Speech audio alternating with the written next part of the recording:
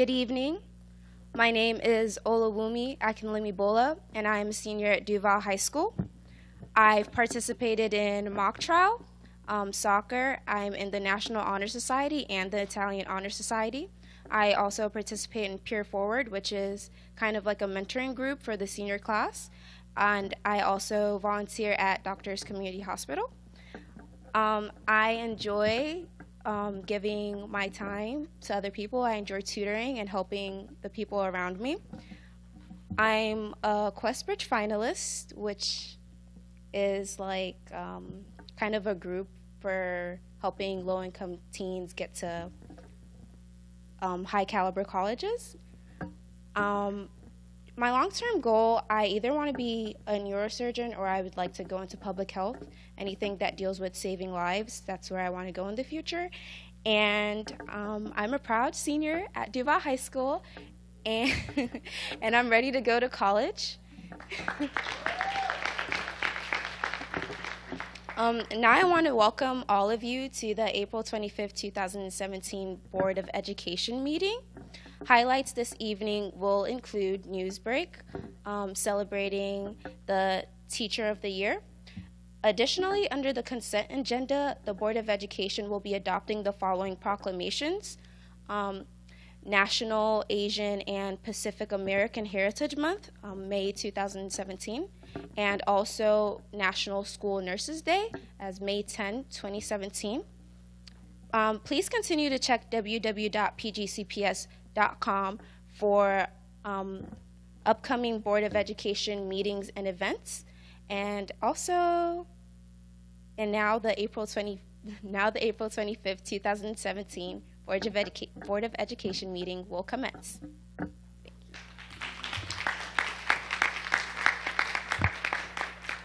All right. Good job. Good evening, friends and colleagues. Welcome to the April 25th, 2017 board meeting of the Prince George's County Board of Education. Let's again thank Olawumi Akinlemi-Bola for that great presentation today. Friends and colleagues, Olawumi isn't ready for college. She's ready for Stanford, ladies and gentlemen, which is where she is headed with Harvard as her backup plan if she is unsatisfied with that.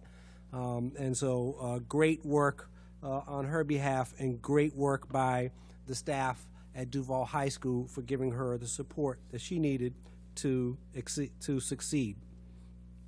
Folks, before we begin our formal agenda, I'd like to remind you to please turn off your wireless communication devices or put them on vibrate so that they do not interfere with the taping of the meeting. And I will ask Ms. Boston to please lead us in the board prayer and pledge of allegiance. Please rise.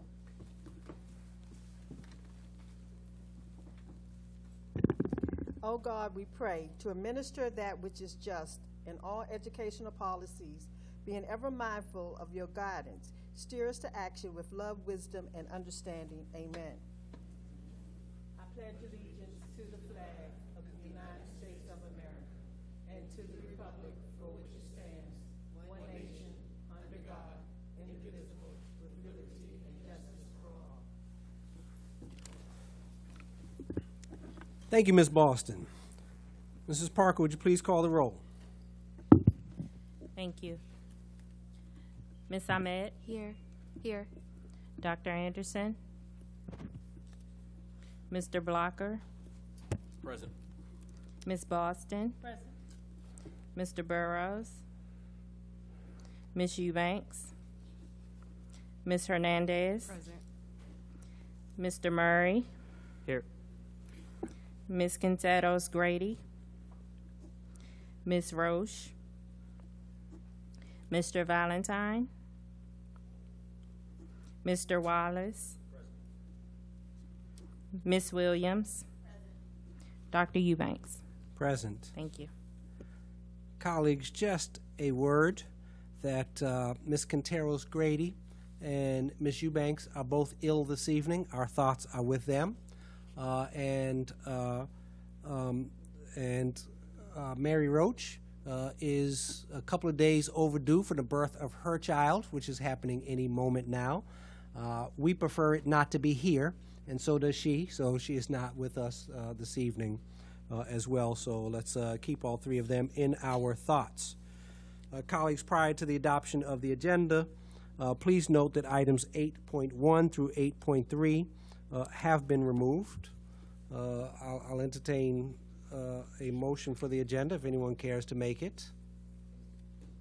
A motion, but before we move adoption agenda, anyone want to move speakers? I'd like to move that non-agenda item speakers are moved up. Second. It's been moved and seconded to move non-agenda speakers up to agenda. All those in favor, please say aye. All those opposed? Thank you. That motion carries. Colleagues, may I please then have a motion to adopt the April 17 board meeting agenda as amended? So moved. It's been moved and seconded. All those in favor, please say aye. All those opposed say no. Thank you. That motion carries. Colleagues, may I have a motion to approve the April 6th, 2017 board work session and April 12th, 2017 CIP committee meeting minutes? Second. I need an initial agenda before you want to move it? All right, move it. Moved and seconded to accept the minutes. Is there any discussion? Ms. Ahmed. I love Mr. McCabe, but I don't believe he's a CIP director anymore. He's retired, and he's in the agenda as having given the presentation that we had for CIP. So if we could just have that amended to have the proper names in place for those folks giving the presentation for our CIP. Who gave the CIP presentation?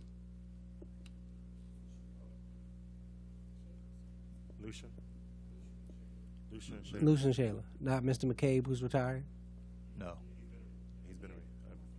Yes, well, he's on the minutes as having given the CIP. Yeah, no, it was Lucian. All right. And Shayla. All right, so we will make that correction to the minutes. Mm-hmm. All right. Thank you, Ms. Ahmed. Any other corrections to the minutes? Seeing none, we will you renew that motion to approve as adopted, as amended, rather. Good. Yep. Second. All right, it's been moved and seconded to adopt these minutes as amended. Is there any further discussion? Seeing none, all those in favor, please say aye. Aye. All those opposed? Thank you. That motion carries. Colleagues, we'll now have a news break entitled Celebrating the Teacher of the Year.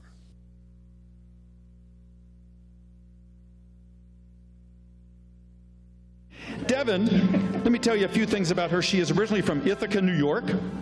She works at an Elks Lodge. She organizes events to support veterans. She's done this for the past 4 years. We thank you for your service. One by one, 9 celebrated teachers stood beneath the glittering chandeliers of Martin's Crosswinds to listen as their praises were sung, their careers extolled, and their nerves put on edge as they, along with their families and friends, anxiously awaited the decision on who among them would be chosen as Prince George's County's newest Teacher of the Year. You know, we can never pay you teachers back for what you've done for us. You know, your role as educators impacts every single student in this county. But before the revelation of the 2017 winner, there were tributes to all Prince George's teachers in Roosevelt High School step team's dazzling athleticism and in the poignant words of Amanda Espina, the reigning Teacher of the Year. This year has been a whirlwind and a tremendous opportunity for me to grow as a teacher. I was constantly surrounded by and in contact with some of the most innovative and, more importantly, caring educators across the state of Maryland. They say the best thing about teaching is that it matters, and that the hardest thing about being a teacher is that it matters every day, every single day. It absolutely does. Finally, with the 4 finalists and the audience holding their breath, the decision came on who would be Amanda Espina's successor. It is my honor and my pleasure to announce this year's 2017 Teacher of the Year for Prince George's County Public Schools, who I know will represent us well in the state competition, Carolyn Marski.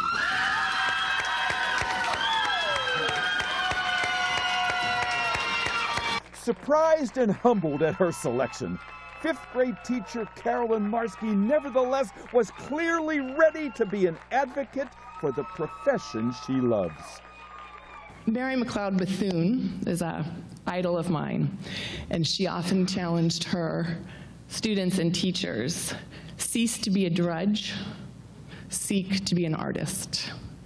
The nominees in this room are the tip of the iceberg. There are so many artists in our midst in Prince George's County Schools. I am incredibly proud to be one of them, and I'm proud to represent great teaching in Prince George's County. Thank you so much for the honor.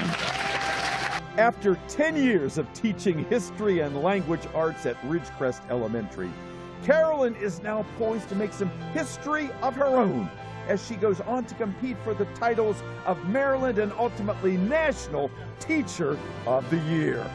The following shows why she has an excellent chance of achieving just that. Sire, is it wise to do this? I worry that the colonies will turn against us. Many Americans dislike our laws and regulations already. Shouldn't we abolish the tax on tea as a show of goodwill? You might not confuse a Ridgecrest Elementary School classroom for a Broadway stage, but these days there is a strong resemblance. For on the second floor, reading, language arts, and social studies teacher Carolyn Marski is producing and directing Tea Overboard, the story of the Boston Tea Party with, and here's the challenge, players who have never acted, let alone stood in front of a class. Did you enjoy playing Lord North for us for a few moments there? Absolutely, absolutely. I love seeing students who didn't know they had a skill get the opportunity to try it out and be good. I don't know if you noticed, but there are a couple little guys in that play there that at the beginning of the year, they never would have come up in front of a class, and they'd never had the experience of doing that before. And it's really fun to see them, A, volunteer, and then B, do a really good job of it and feel good about themselves. I love that. Mrs. Marski, who spent nearly 20 years doing research and analysis in the private sector, and who holds degrees from Berkeley and Stanford, came to the classroom 10 years ago via the resident teacher program, because when you care about children, as she does, just studying data doesn't do it. I think you can come to teaching from a lot of different backgrounds, but one thing I think I've brought with me that I didn't anticipate is I can tell the students, not just tell them why it's important to do this research and analyze and think and write, but I can share my own personal experiences with that, because I did it for a living. From Carolyn's principal, herself a former Teacher of the Year, comes admiration for how Carolyn brings American history to life. They study the American Revolution, and you'll come in here when they perform their plays, and there will be rifles, and there will be the Boston Tea Party reenacted. So every day you walk in here, it's something different, and it's just magnetic. She really exudes and represents all great teachers, and that's why she should be the Teacher of the Year. But Carolyn knows that teaching is about more than just history. It's primarily about the human heart. My son came here in third or fourth grade, and he had trouble reading. He had trouble in math. He had teachers in the past that affected his self-esteem, and she looped with him 4th and 5th grade, and she changed him. When they're nervous about something or worried or stressed, and you give them a little pointer, the way they relax, to see them and then try it and break it down for them, instead of a task or a school being stressful, it's manageable. Okay, I can do that. And then I know, I've got something to build on. From Carolyn's newly confident actors come tributes to her personality and her patriotism. sentiments they didn't have to memorize. Well, she's a really nice teacher. Sometimes when I have a hard time, she encourages me to not give up. She's such a nice teacher. I wish I can have her for a 6th grade teacher too, and for the rest of my years in school. Do you feel proud to be an American because of this class? Yes, very proud. That's great. And I bet you're proud of Miss Mayersky too. Yeah, I hope she does a great job in being the teacher of the month. She actually could be the teacher of the year. How about that? Yeah. All we have to say to the Broadway cast of Hamilton is eat your heart out. That's Carolyn Marsky, whose devotion to and love for teaching is no act.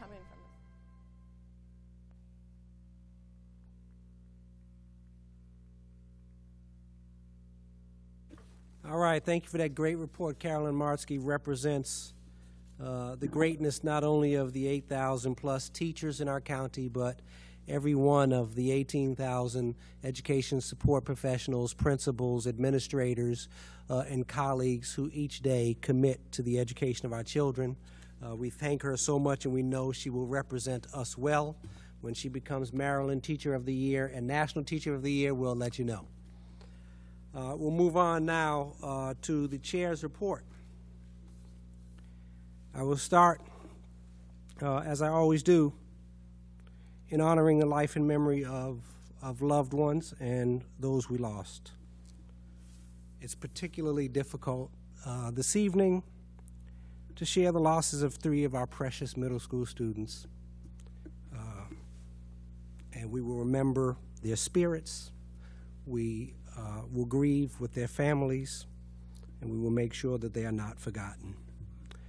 Today we will give respect and remembrance to Kareem Hill of Stephen Decatur Middle School, Deshaun Smith of Ernest Just Middle School, and Oluwati Milhane Faith Sunday of Kettering Middle School.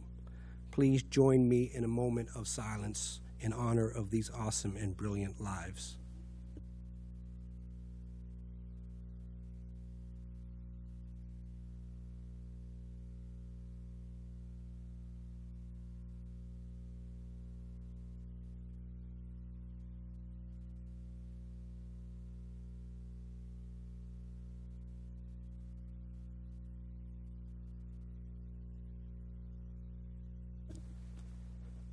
All right, thank you, family. We honor them in the work that we do each and every day for their fellow students. And in fact, I will talk about some of the outstanding work of some of those students right now. This year, Prince George's County Public Schools Science Bowl celebrated its 31st season, providing fun and exciting opportunity for students to shine in one of its pillars of STEM, which is science. Glenarden Woods Elementary School and Martin Luther King Jr. Middle School emerged as champions this year.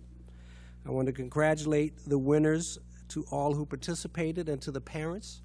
As a parent of a winner way back in the day of Glenarden Middle School's Science Bowl quite a few years back, I know that parents and teachers and administration at Glenarden Woods and Martin Luther King Jr. could not be prouder for the brilliance of their students and what they demonstrated in Science Bowl. The board would also like to congratulate Brandywine Elementary School on their new courtyard and outdoor classroom received through a multi-partnership initiative led by the Heart of America Foundation. We are truly grateful for the strong and robust business and community partnerships PGCPS has developed and sustained with organizations that fully support the goal of academic excellence in our county. Thank you to all of our partners who participated in this project: Walton, SNC Lavalin, Patuxent Companies, Godelski Materials, Aggregate Industries, NRG, PSEG, Keys Energy Center, LLC, Brandywine North Keys Civic Association, G.S. Proctor and Associates Incorporated, Dennison Landscaping and Nursery Incorporated, Panda Power Funds, Proctor Landscaping and Masonry, Washington Gas, Prince George's County Public Schools and Prince George's County government, as well as countless community volunteers. What, as you see as I read this list, what it means to have true partnerships with our community, with our businesses, in helping to make our schools more beautiful and more ready for students to learn. And at that, before I conclude my chair's report, I will, as I often do, give an opportunity to share, have one of my colleagues share the great work that is going on all over the county as well. So I will extend a point of personal privilege to Ms. Rahila Ahmed. Thank you, Mr. Chair. I appreciate that. On April 12th, I had the honor of co-sponsoring a celebration at the Bowie High Annex called the 9th Grade GPA Challenge. To give you all some background, a group of about 5 committed parents got together to pose a challenge to Bowie High freshmen for third quarter, and that challenge was to raise their GPA by 10% from second to third quarter. This small group managed to enroll over 100 students in the challenge, of which 30% met the challenge or maintained a greater than 4.0 GPA. Across the entire 9th grade, 210 students met the challenge or maintained a greater than 4.0 GPA across quarters. All were invited to a breakfast celebration where they received certificates and gift cards. So let me tell you, this is amazing. It's such a unique thing to see this level of grassroots collaboration towards student achievement, and I want to see more. I wish and I hope that these types of projects continue at Bowie High and also spread kind of like wildfire across our different county schools, because honestly, I think it's what we need. I think it's important for us to encourage growth in our students and to empower those that are willing to take on that challenge. So having said that, I would like to acknowledge some of the Bowie High parents, students, and staff in the audience that have committed to student achievement in this very unique way. We have Mr. Lou Brown, who's a parent, students Madeline, Kendall, and Sheena, and Principal Prince. Could you stand up so we can Principal Prince and Assistant Principals White and Ford. Thank you so much for what you do. Thank you for taking on the challenge.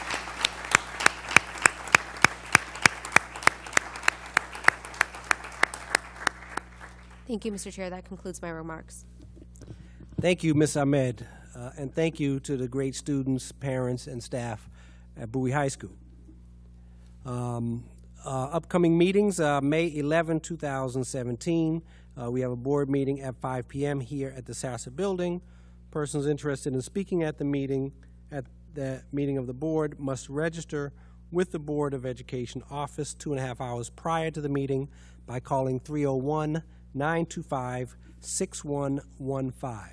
This concludes my chair's remarks, and I will now yield the floor to Dr. Maxwell for the Chief Executive Officer's reports. Thank you, Dr. Eubanks. Good evening, everyone, and welcome back from spring break. I hope everybody had the opportunity to relax, recharge, and refresh as we enter the final quarter of the school year. The Park statewide assessments are currently in progress in our schools. Starting with third grade, all students will take the Park assessments in core subject areas. Please check for test dates at your child's school and be sure that your child is in attendance. Ensuring students are well rested and have a healthy breakfast helps prepare them for success. As you saw in the news break, on April 11, we announced our new Prince George's County Teacher of the Year, Carolyn Marski. Ms. Marski is an outstanding 5th grade reading, writing, and social studies teacher who has served students at Ridgecrest Elementary School for more than a decade. She was selected by our Teacher of the Year Roundtable, and she will go on to compete for the Maryland Teacher of the Year Award. We wish her all the best in this endeavor. I'd also, though, like to offer congratulations to runner-ups Emily Freeman, special education teacher from Deerfield Run Elementary School, and other finalists, Karuna Scaraya, National Board Certified teacher from Robert Goddard Montessori, and Cheryl Strong from Judith P. Hoyer Montessori School. Also, 2 Prince George's County Public School educators competed with local school districts for this year's Washington Post Outstanding Educator and Administrator Awards. Denise Dunn, principal of Ridgecrest Elementary School, was a finalist for the Washington Post Principal of the Year Award, and Maria Wood, a teacher at William Hall Academy, was finalist for the Washington Post Teacher of the Year Award.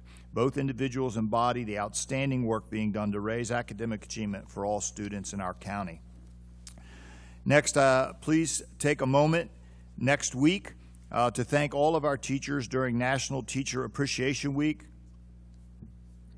from May 8th through the 12th. Sponsored by the National PTA, this year's theme is Teachers Deliver. Share photos and activities using the hashtag Thank a Teacher on our PCPS Twitter and Facebook pages. Learn more at www.pta.org. Congratulations as well to Chief Financial Officer Ray Brown and his team. PGCPS was recently awarded the Certificate of Achievement for Excellence in Financial Reporting by the Government Finance Officers Association. The Accounting and Financial Reporting Office also received an award of Financial Reporting Achievement. Congratulations to Peggy Harrison, Assistant Controller, and Quinetta Lawrence, Senior Accountant, who prepared the award-winning financial report. Mr. Chair, this concludes my remarks. Thank you so much, Dr. Maxwell. Next up is the legislative report. Colleagues, the legislative report is posted in board docs for your review. We don't have a formal presentation. I believe Mr. Bias is available for questions should they arise. Is Mr. Bias here? She Number is. one, Mr. Bias, thank you for the outstanding work you do for us in Annapolis each and every day, and for your thorough and thoughtful reports. Thank you. Board colleagues, are there any questions about the legislative report? All right, seeing none, we'll move on to board committee reports. I will now yield the floor to the chair of the Policy, Legal, and Legislative Committee, Mr. Curtis Valentine, for a committee report. And we will also hear from the chair of the Board Governance Committee, Ms. Carolyn Boston. Mr. Valentine. Thank you. Thank you. Can you all hear me? It is very low. Good evening, everyone. My name is Curtis Valentine. I am the chair of the Policy, Legal, and Legislative Committee. I'm here on behalf of my fellow committee members, my vice chair in her absence, Lupe Contreras-Grady, fellow committee members, Carolyn Boston, Dr. Beverly Anderson in her absence, and also my colleague, Kay Alexander Wallace. The general charge for this committee is the responsibility of ensuring that board policy and legislation are focused on key areas of both impact and responsibility that will enhance parent and community engagement. In addition, the committee will provide oversight of the legal services for the Board of Education and the Prince George's County Public School System, and will ensure that policy is current, sound, compliant with state and federal laws, and consistent with best practices in high-performing schools. In addition, our committee will consider legal matters as appropriate and upon recommendation of our general counsel. As a committee, we established 4 priorities at the beginning of the year, which we determined we wanted to review and assess current policies or introduce additional policies, whether it be through local school board system or to make recommendations to our delegation in Annapolis to have either countywide or state bills introduced. Those 4 priorities included student safety, student equity, student health and wellness, and quality teacher pipeline programs. I'm happy to just share some of the accomplishments of this committee to date. One being a thorough review of our board handbook. In doing so, we reviewed sort of the travel policy of board members as we go out outside of Maryland to represent our district at conferences, at different meetings, as we go out and to gain more information about how we can make our system strong. We've also looked at other aspects of the board handbook related to board meetings, how we conduct ourselves and make sure our meetings are timely and efficient. We also conducted and created a legislative platform for our, as you might have just heard her speak, our legislative attorney to go to Annapolis and to engage with our legislators, both from our delegation and to the state, on our priorities as a system. And we were very active in participating in this year's session.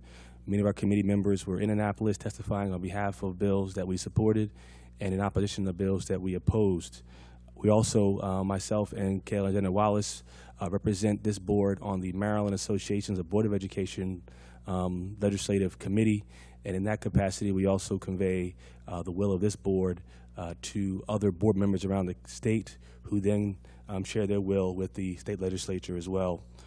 We also did a review of the minority-based enterprises policy, and that is how we engage with minority-based or local-based enterprises here in our county to ensure there's equity. We have a date set for our first MBE Policy Advisory Board meeting in May, and something that I will be serving as the board liaison to, something that we will continue to engage and update you on moving forward.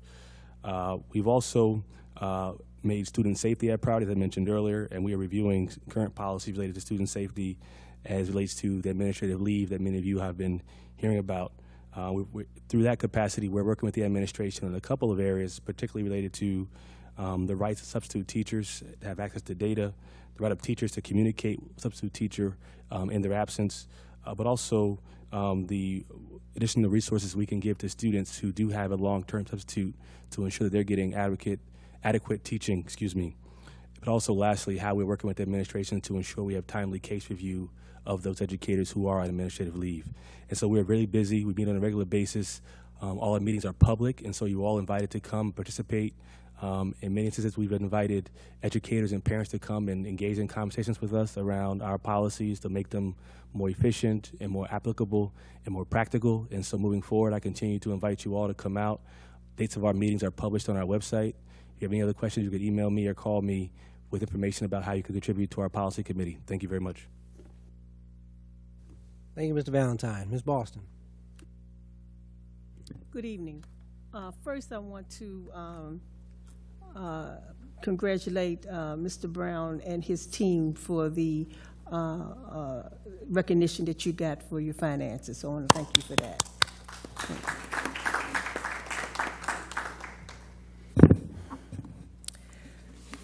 Okay.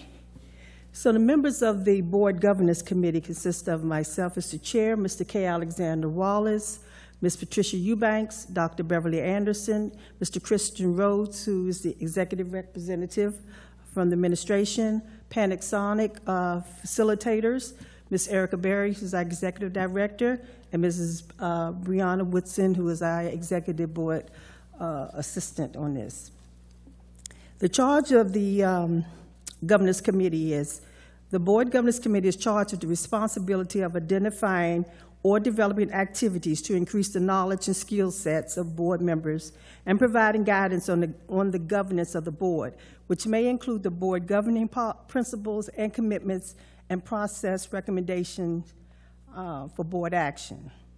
Specifically, the committee will propose opportunities for education and professional development of the board, provide interactive opportunities for the board at least twice yearly with retreats, social activities, etc., ensure that the board remains in compliance with bylaw stipulations, and assist with communications among board members. Since our last report, I think it was in November, which the next board meeting, the committee meetings that we held began in January of 2017. The board committee met. We finalized plans for our February retreat. We set agenda topics for the retreat and held conversation on revamping and reorganizing our work session topics. The board retreat was held on February 3rd through the 4th.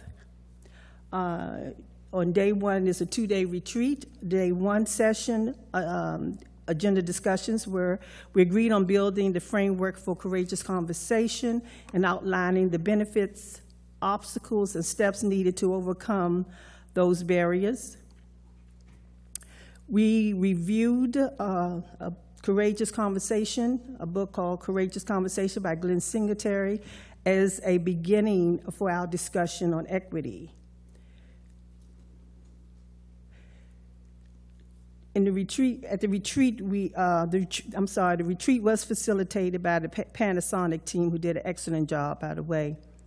The Board Governance Committee was charged by the board to implement and build a framework for further discussion on equity. The other discussion at the retreat was the CEO's administration's presentation on strategic plan, outlining the partnership between the board and the CEO, executive cabinet, and a brief update on implementation of that plan. On day 2, updates was from the board committee chairs, which all the committee chairs. They discussed their committee reports in length, outlining their progress to date, high-level initiatives and actions taken to achieve the results. We were also briefed, the board was briefed on board operations with internal and external communications, agenda setting, and oral arguments. Our next meeting, which was held in March, the board governance, we started the framework for equity on the equity task force, and we discussed and did some implementations on that. The board governance recommended to the board chair and the CEO to establish an equity task force. The charge for the task force would be to recommend changes to and/or the development of board policy and administrative procedures that would incorporate equity into the strategic plan. In April, the board committee met on April the 10th. The mission, we discussed the mission and the purpose and the objectives of the Equity Task Force. We selected co-chairs. The co-chairs were nominated. And we discussed the agenda topics for our next board retreat, which will be on June the 16th and 17th. On April the 1st, we held the first Equity Task Force meeting. And during that meeting, we discussed what the reports will consist of. The board and the task force, the Equity Task Force will present to the board reports on a monthly basis, bi-monthly. The first report is due on April the 1st of 2018. The first meeting of the task force was held April the 12th at 9 a.m., and it consisted of the following members. Appointed by the board chair was Mr. K. Alexander Wallace, who is the co-chair of that committee. Mr. David Murray is on that committee. Mr. Noah Hernandez, Ms. Lupe Gutierrez Grady, Ms. Carolyn Boston. The administration is appointed by the CEO, Mr. Kristen Rose, who's the co-chair, Ms. Lisa Price, Ms. Nora Morales, Dr. Gladys Whitehead, Ms. Janice Briscoe, and Mr. Tomas Rivera. And that is in our report, respectfully submitted. Thank you. Thank you, Ms. Boston. And thank you, committee chairs, for the leadership work that you do, and every one of our committee members for the time and effort that you put into making sure that we continue to do our due diligence and work really hard on behalf of this system and the students that they serve. Thank you for those great committee reports. Colleagues, we will now move on to our public speaking of non-agenda items. We don't have any registered speakers for agenda items today, and we have 10 speakers registered for non-agenda items. Before we begin, just a couple of notes on how the process works. You must speak on the topic for which you've been registered. The board will not address the comments at this time. At the sound of the buzzer, which is 3 minutes, and there's a clock to your right as you're speaking, please complete your final sentence and wrap things up. You may not relinquish any part of your speaking time to another speaker, either registered or unregistered. You're encouraged to use titles rather than names, for example, board member, CEO, etc. And please do, if you have written comments, leave them in the file box located next to the microphone. Your adherence to these guidelines will enable the public comment process to move smoothly.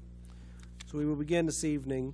We have registered first Mr. Jonathan Abraham to speak on Mount Rainier K-6 language immersion.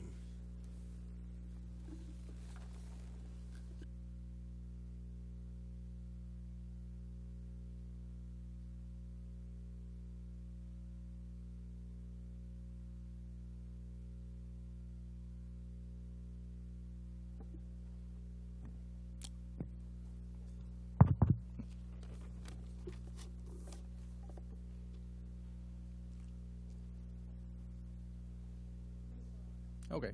Good evening, members of the board. I've come here again from Mount Rainier to speak on the subject of K-6 language immersion. Can everybody hear me? Okay.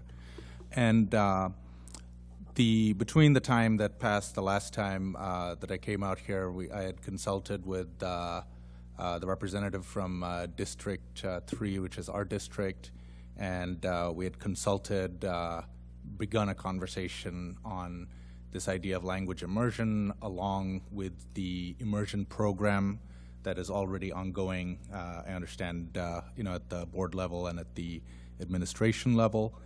I had a chance to visit Cesar Chavez Elementary, and that was a great experience, seeing how the concept worked, how in 3 or 4 different classes, being able to look and speak with the students and the teachers and see how the engagement levels were, and how that could play a part in playing to the strengths of some of the aspects of our community. Because in many ways, I think here in PG County, in terms of the cultural mix of who we are, where we come from, I went to just Langley Park over the weekend to do my shopping, and I ended up in a halal store for my meats. I went to the Indian store across the street for my vegetables, and then I was at an international market that served Asian and Latino customers, all within the space of a half mile.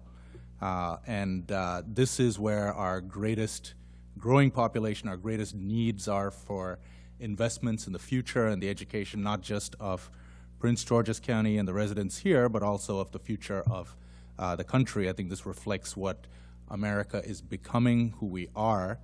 And I really applaud the initiatives of this board in seeking to do tailored programs that speak to things like, particularly when we come to ESL students or special needs students, in ways that help the students learn better.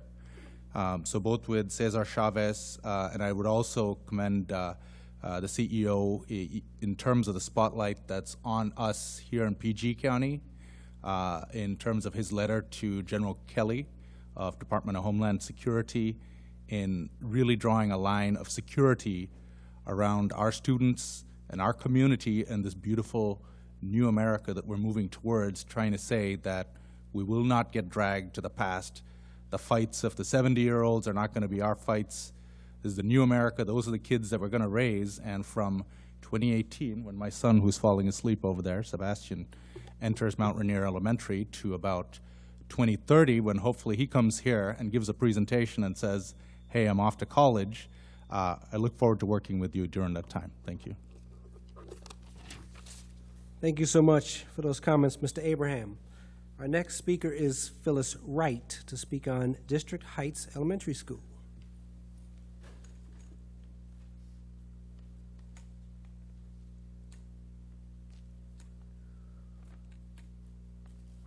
Good afternoon.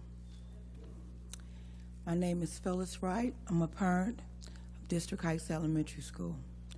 Today was a nightmare for me and the children and the staff there.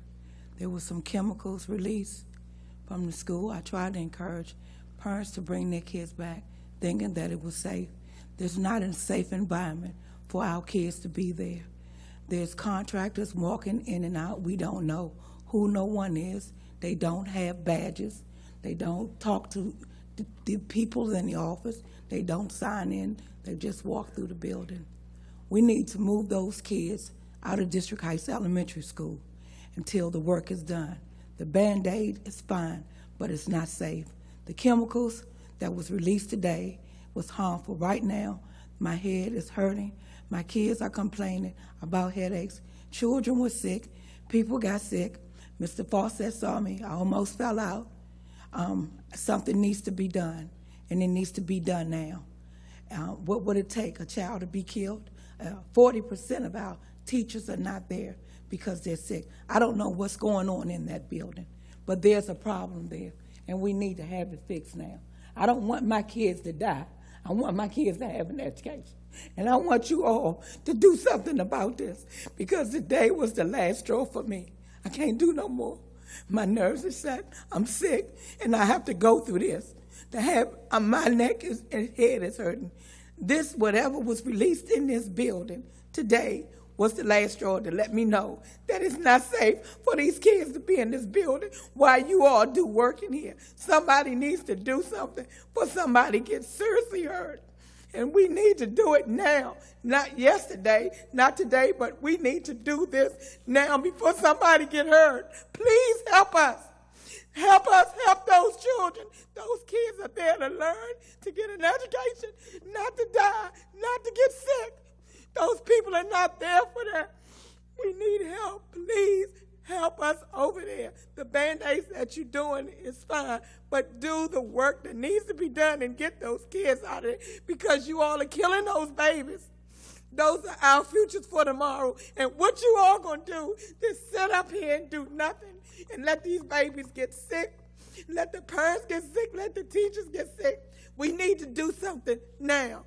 We need to help these kids over here. I don't care where we live. We need help, and we need you all to help us now. Mr. Fawcett told me that it was a mistake. Those chemicals were deadly.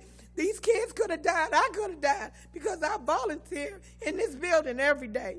Yeah, we need some help. You got men walking in here around these children. There's nobody there with ID badges on. We don't know who is who. Nobody signs in the office. Please help us over here in District Heights. I'm finished. Can't do no more. I'm tired. Thank you, Ms. Wright. Thank you so much for your advocacy. We are definitely listening.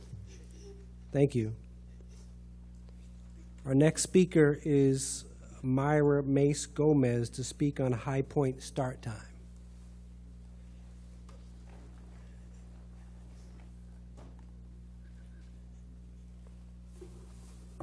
Hi, my name is Myra Mace Gomez. I'm from High Point High School, and I represent the staff, the teachers, and the kids there. I want to talk about our start time. Our start time used to be 7:45. It went to 8:45, and then you wanted to change it to 9:45. Well, that affects our graduation rate, because we have problems with students coming in from the buses. I want to show you just some of the slips that we get. This is one class, okay? And here's another classroom. This is how many students are late, and our graduation rate will be affected by that. And we are a school that is state designated as priority. So we need the earlier time. It also affects the job problems that our students, we do have one of the highest levels, I think, in the state as far as Hispanics. So there's a lot of students that work. We have partnerships, and we need our start time to go back to 7:45.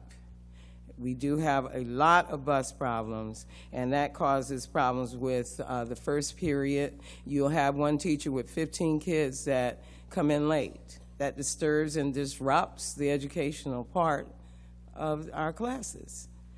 You want our graduation rate to increase? That's going to affect it. So we do need you to consider taking us back to 7:45. And I think that that would help us to bring up our graduation rate. We have a survey here students have signed. I can give those to you. We have parent signatures here and the teacher surveys.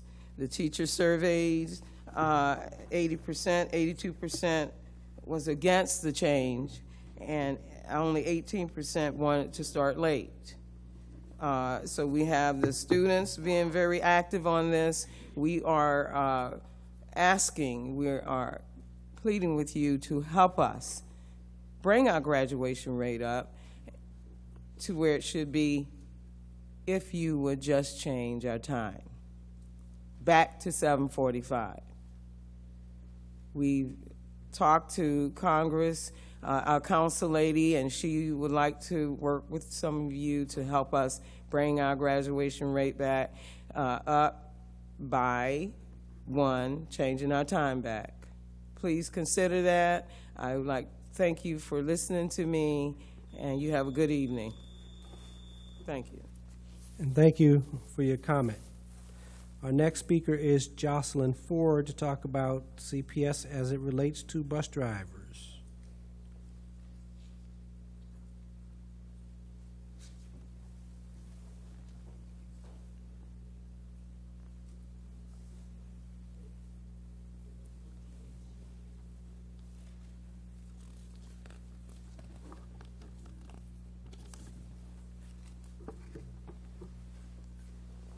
Good evening, school board members. Good evening. My name is Jocelyn Ford, and I'm here to talk about CPS cases in the school system and how it affects the bus drivers and attendants who are accused. When this happened to a driver or attendant, they're placed on administrative leave pending an investigation. You're told to report to your job location where you sit, and you wait from anywhere from 2 to 8 months waiting to be informed about the investigation. When you acquire, it takes a little bit longer.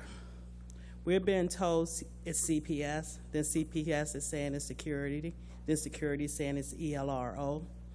The problem is when a driver or a bus attendant is exonerated, there's no repercussion against the accuser. These are children, and they're not aware of the seriousness of their action. This is what our children are saying. Lie on the bus driver and attendant, and we'll get them kicked off the bus, which it cause a trickle-down effect, which make buses being late because we don't have enough drivers to do the route.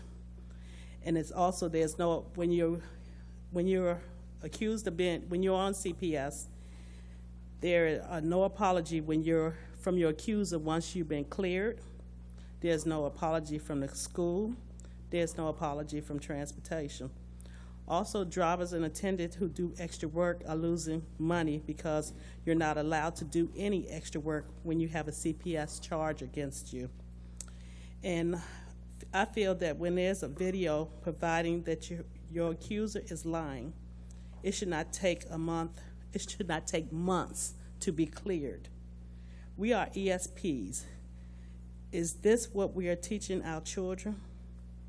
Can you please help and untie our hands, because that's how I feel. And I would like to ask if Mr. David Murray could come to my child's graduation at CMIT, because I do have a senior. And thank you, and have a good day. Thank you. Thank you, Ms. Ford. Our next speaker is Lynetta Stevens-Wright, speaking on Tyack Elementary School.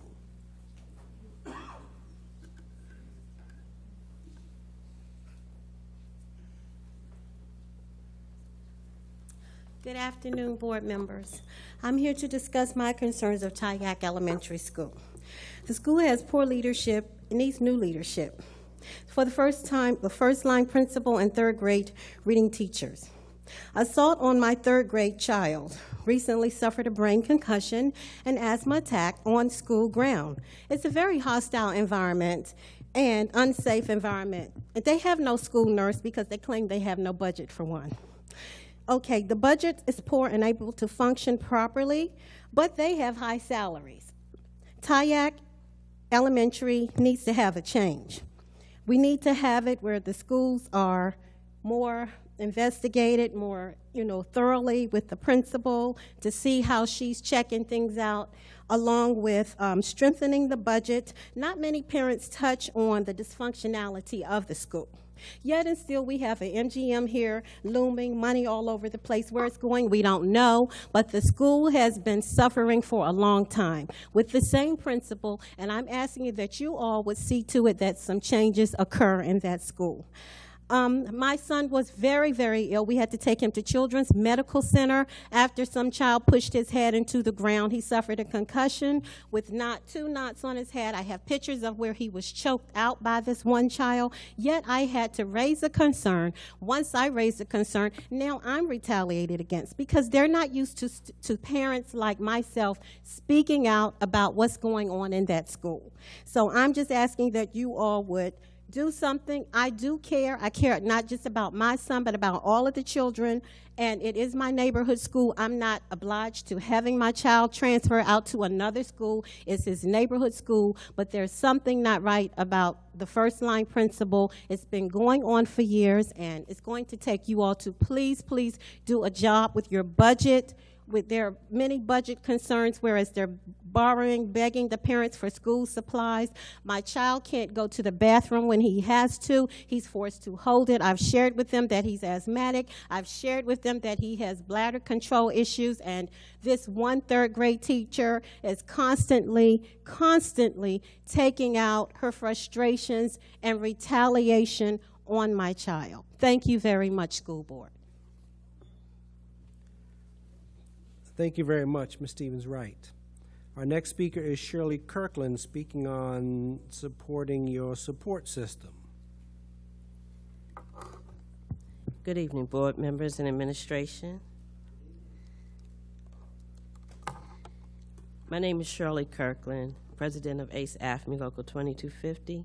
I stand before you today representing the 6,000 members of Local 2250 and the innocent children that we serve. I am in disbelief of the actions of this executive board and administration for your willful neglect to take immediate corrective action to ensure a safe and healthy work and learning environment equally across this school district, not only in the more affluent and geographical areas. Your actions as it applies to major matters of concern are questionable at best. To willfully expose staff and students to toxins that are scientifically proven to cause long-term health issues is willful neglect. Many work locations where staff and students are exposed to unhealthy learning and working environment.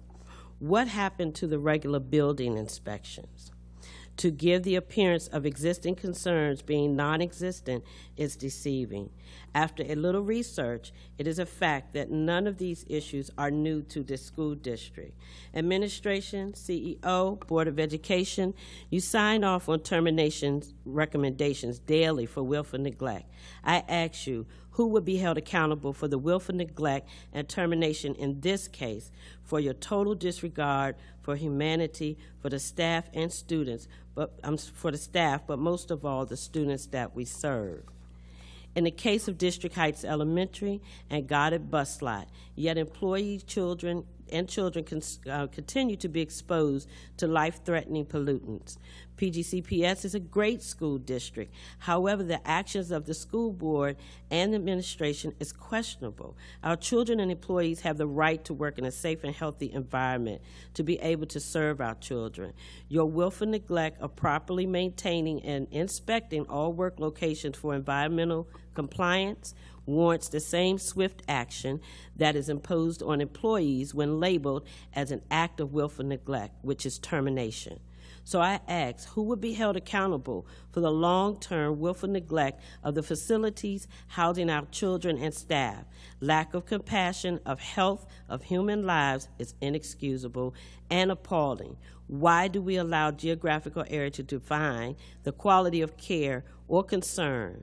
Yes, I'm speaking for our schools inside the Capital Beltway. You all need to do some soul searching and to do what is right for our children. Dr. Maxwell, we are still in full support of your budget and are holding you to your word as it refers to the salary increases for this school district, your support system. I see they ask for approval for agenda items. Can I finish this last sentence?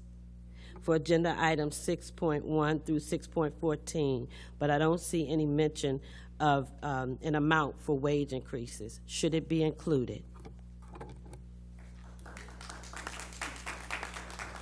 Thank you, Ms. Kirkland. Our next speaker is Latrice Smith in support of Dr. Maxwell's budget.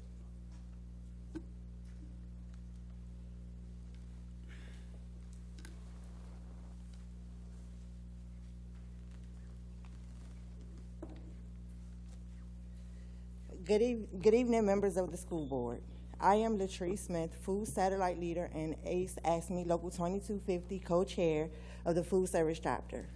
I love my job, and I'm good at it. We are committed to being the best contribution to the Prince George's County Public Schools mission of having outstanding academic achievement for all students.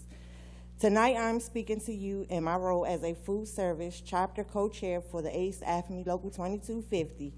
While the challenges I face as a food service satellite leader are daunting, when I consider the big picture concerns for my department, such as short staffing, lack of proper working equipment, and more food programs than resources to manage them, just to name a few. The task can be overwhelming. Excuse me. As support staff, our concerns about the work are many. Within the safety of our union hall at chapter meetings, the employees have concerns about working under the hardest of circumstances. However, undeterred, most of us realize that we do this work not only because it provides an income for our families, but we also contribute to the children of our communities. We are part of the village that it takes to raise a child. There are stories I could share with you of employees working off of the clock because the additional time is not authorized and yet the work must get done. We have employees in acting and working out of class positions which even today have not accurately been compensated since the beginning of the school year. Moreover, it's almost the end of the school year. I ask you to recognize the commitment of our employees by holding the CEO accountable to his budget to ensure the monies targeted for employee wages are allocated in the amount proposed. Thank you. Thank you. Thank you very much, Ms. Smith. Our next speaker is Thomas Stewart on the 2008 operating budget.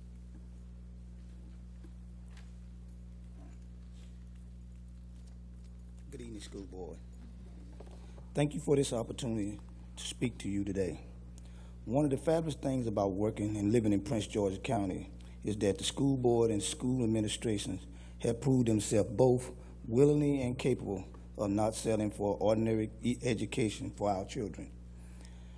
I'm both a product of this school system and an employee. I'm also a proud member of AFME Local 2250 and serve as an executive board member for the maintenance chapter. Despite all challenges facing our school system, so large and so diverse, we find ways to make it work.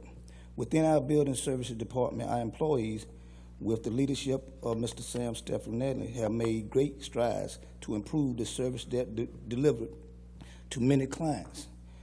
We serve in the schools, kitchens, office, and school kitchen office of the Prince George's County Public School System. Mr. Stefanelli, in recent presentation of our employees, was very upbeat and complimentary about the department accomplishments. In fact, we heard that you, the Board of Education members, has recognized the increased progress such that awards a total of $10 million to our budget to ensure we had the resource to get our work done in a continuous, timely, and effective manner.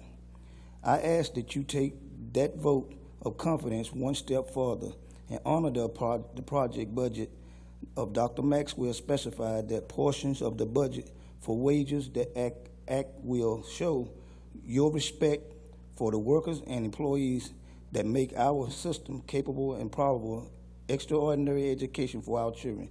Thank you once again. Thank you, Mr. Stewart. Our next speaker is Teresa Dudley, PGCEA President, speaking on District Heights Elementary School.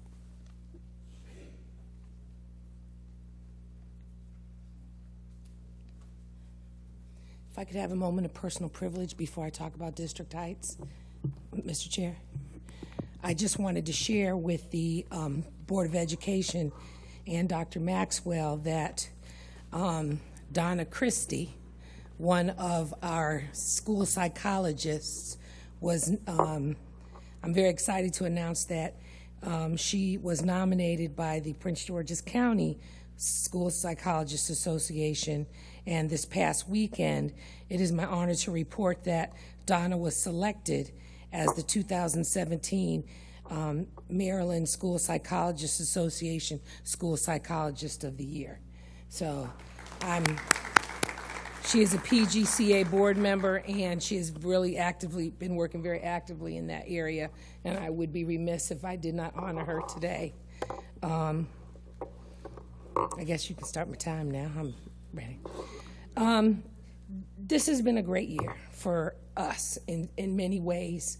The budget looks good that we can work with the school system, increasing PAR, peer system review, looking forward to compensation enhancements, restorative practices, and including PGCEA in the medical review and other labor in the medical review plans for the year. So that's been, that was a really good experience, and we all worked really hard and came up with some good recommendations, which you'll see later on. I'm also pleased about the Teacher Academy being in the budget, and I left the paper over here. It's my District Heights testimony, I'm sorry. On April the 5th, I submitted a letter on behalf of the teachers at District Heights to Dr. Maxwell, because according to the negotiated agreement, as the president of PGCEA, the teachers are encouraged to bring to the attention of the principal conditions which they consider may be unsafe for students, teachers, for review and as appropriate for referral to the appropriate school authority. Therefore, if the teacher is still concerned, the teacher may request further review by the regional assistant chief executive officer.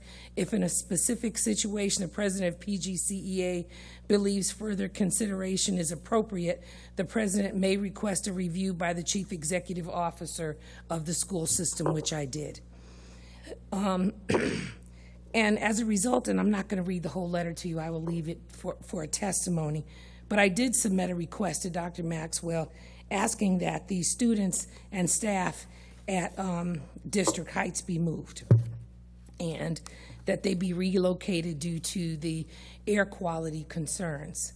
I was a little remiss at the last board meeting when I heard some of the testimony concerning the school and how the teachers were doing in that building. And when you have staff walking around with 2 inhalers, 1 in each hand, and staff members reporting to me that they've used up all of their leave, that's a problem, Mr. Alexander Wallace. And to characterize... Not direct names, Ms. Okay, well, I was very... he took great liberty at the last meeting in speaking on behalf of the principal of the school and saying that she was not concerned about the environment that was there at the school. So that's why I directed that at him, because she told me she was sick. She told me she was sick. The staff is sick. People are going home sick. And the unusual fumes, as the president of PGCA, our negotiated agreement allows me to bring that before the CEO, and I felt as though it was ignored. And we were told as labor, all 4 of the labor unions asked for this, for the children and the staff to be moved during all of this, because you're making Herculean efforts to fix this problem while children and the staff are sitting in the middle of it, and that's a problem. So we were, again, as I asked in my original letter, I'm going to ask again to please move them so that the children and the staff can have some relief. Thank you. Thank you. Our next speaker is Adeline Wilcox, speaking on Policy Committee on Public Comment. I'm a homeowner in Beltsville. I am here to express resistance to the proposed restrictions on the number and subject of public comments to the Board of Education. A few days ago, I received a solicitation from the American Civil Liberties Union in the mail. The information the ACLU sent me about the Trump administration was supposed to motivate me. Reading it, I realized here in Prince George's County, the Democratic Party poses a greater threat to our civil liberties, particularly free speech. Please continue to allow public comment without change to current policy. Thank you.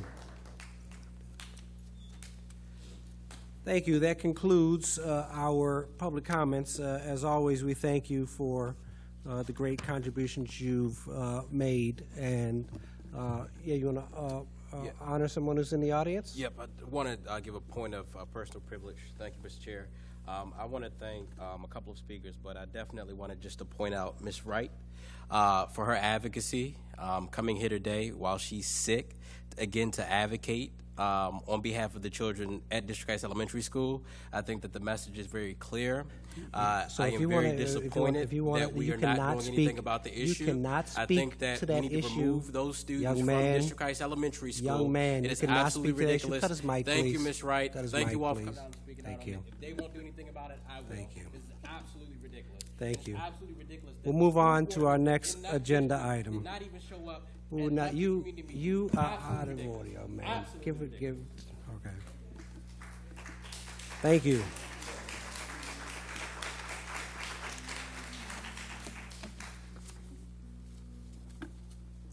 We'll move on to our consent agenda, and I will yield the floor to Dr. Maxwell for an introduction of items 5.1 and 5.2 under the consent agenda. Thank you, Dr. Eubanks. Members of the board, items 5.1 and 5.2 require board approval of proclamations commemorating National Asian and Pacific American Heritage Month and National School Nurses Day on May 10th, 2017. Thank you, colleagues.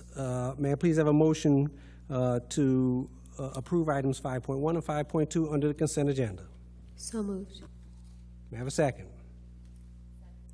It's been moved and seconded to approve items 5.1 and 5.2 under the consent agenda. All those in favor, please say aye. Aye. All those opposed, say no.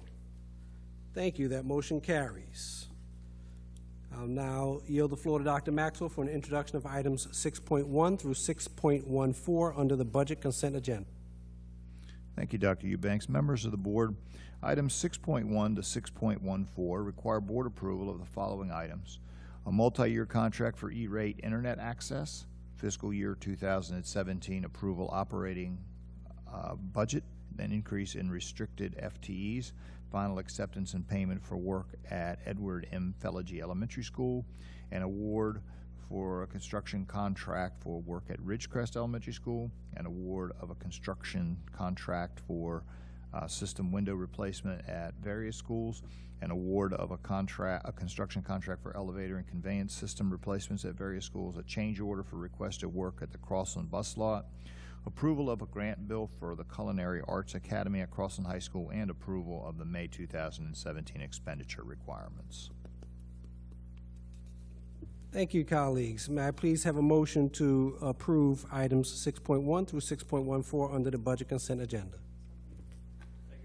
It has been moved and seconded. All those in favor, please say, we want to have some questions. Yes, Ms. Ahmed. So for items 6.05 through 6.07, those are the ones that talk about the Annapolis Road Academy, Beltsville Academy, and Glenridge Elementary School elevator and lift replacement to keep up with the ed specs. I'm just wondering what is being done to update other schools that don't have lifts or elevators to get to the second floor, because I know that there are some schools in my district like Heather Hills, Kenilworth, and Tulip Grove that don't have them, and I've heard stories of grandparents coming on wheelchairs and students coming in crutches and walkers that can't access the second floor with ease. And I can only assume that those are cases that are happening around the county.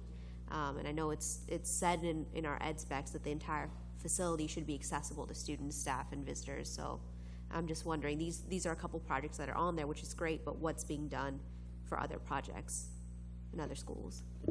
Ms. Ahmed, we'll get more information about the particular schools that you have. We need to look into some of that as well, though. Okay, and then one So other. could you list the schools again, because those will be follow-up items. These are just a couple that I know of. I don't know if there are other in my district or in other districts, but the ones I know of are Heather Hills, Tulip Grove, and Kenilworth. And We'll look at those specifically, and we'll check for follow-up others as well. Yeah, All right. I think it'd be important to check for others because those are just what I know.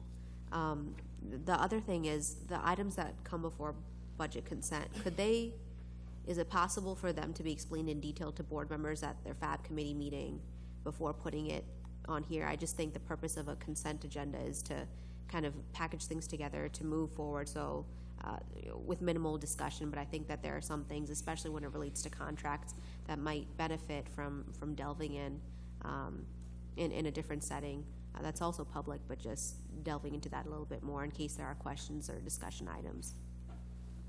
Is it possible? I don't know.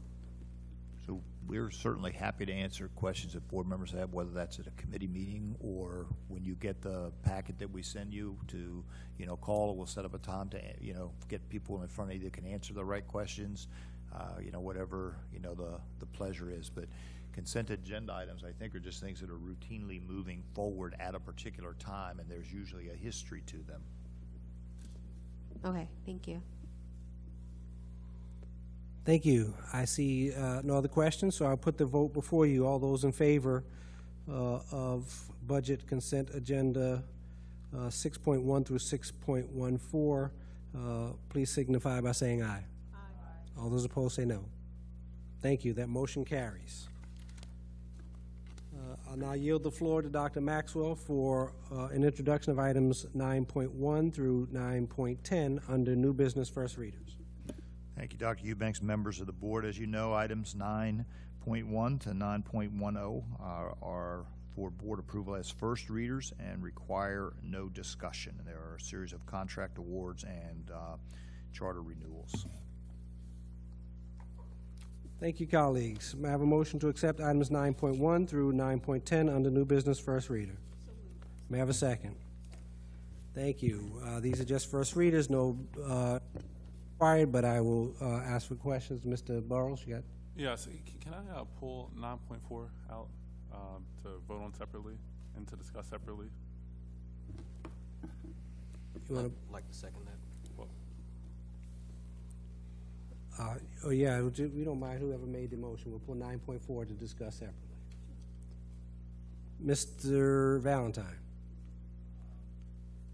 I was going to echo my colleagues, but also add 9.03 as well. But I wondered, since we've already made a motion, can we do that? If not, we could take a separate motion to allow myself and Mr. Burrows' motion to move forward 9.3 and 9.4. Without objection, I will remove those, and we will vote on the rest and come back to them. See no objection. Are you objecting to that, Ms. Ahmed? No, I just had a question on the rest of the items on a couple of. Okay, so we're putting aside 9.3 and 9.4. You have a question about one of the other ones. Yeah, in terms of the textbook adoptions, I see that committees were formed for each of these actions. Are there any committee minutes that I can go through to understand the basis of conversation that led to these recommendations? We can provide the notes that we have. Thank you. That's it. Thank you. Seeing no further discussion, we will put before you to approve items 9.1 and 9.2 and 9.5 through 9.10 as new business first readers. All those in favor, please say aye. Aye. All those opposed, say no. Thank you. We'll go back to item 9.3. Let's get, you want to get a motion on the floor to approve it and then have some discussion? So move. Second. Been moved and second to approve 9.3. Discussion. Thank you. I just had a question around the performance of the school and some of the proposed amendments or waivers that the system, I wanted someone from the system to be able to answer these questions. I see my colleague in the back. How are you doing? Can you answer a question for me? No, just the application in general. I'm guessing that they'll have the whole team at second reader, so they might be limited at this point. Yeah, but I'm particularly curious about the administration's responses to their report. So, for example, there's a report that was submitted in this application, and my understanding, this application was submitted by the school or by the system? This applications is submitted by the school. I mean, okay, I'm sorry, I beg your pardon. The renewal application report, was that done by us or by them? It's done by the district. Okay, and so the report is done by the district, and it is a cumulative of the annual site visits along with the renewal application requesting approval. So where you have not met, approaching, met, and exceeding, the green and the yellow, these are determinations that we've made of the system, not them reporting back to us on what they've determined what they are. Right. Okay. That was my question, particularly because I saw the report, and my assumption was that they submitted to us, and that I just wanted to ensure that you were in agreement with it, but since you generated it, I'm sure you are. Yes. And then the second question, did you want to comment particularly on some of the waivers they asked for, and why we determined we did not want to approve the waiver, particularly around professional development, and I believe they also asked for a waiver around the lottery. The request for the professional development was to exempt them from the district's PD for their school leaders and sometimes their teachers.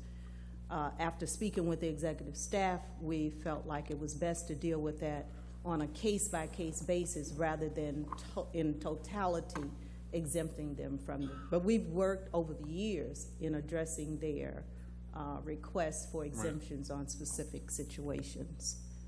And Okay. I have here the representative from Imagine's regional office who can speak more about why they felt the need to do that. Okay, I'd be curious to hear from them if they, in my time I've left. Hello, good evening, Board. I'm Dr. McMichael, Regional Director for Imagine Schools in Maryland. So the reason for the waiver is in particular about how our school leaders are continuously out of the building and have to serve the dual role of not only meeting the compliances of the county, but also meeting the compliances of Imagine Schools as we have our expectations for the school leaders as well. And we just want to get a balance where they're actually not only getting the professional development that is needed from the district, but also getting the same leverage of professional development at a high level for Imagine Schools with the same respect to both. And the waiver for the lottery edition, you all requested a waiver from the lottery being conducted by the county as opposed to yourself. So as far as in the lottery situation at one of our other schools, what we have done is done a piloted model, and we felt the need, or we feel that based on the success of the model at another school location where we are taking on a piece of that lottery or percentage based on the military base, that we feel that we have the systems in place to conduct our own lottery system working alongside Prince George's County. Okay, thank you very much. Mr. Rose, you have a question? I do have a quick question. Do you expect a different outcome from our lottery versus yours? Probably, it will probably be a different one. We probably will be able to manage it a little bit more than when we have it through the system.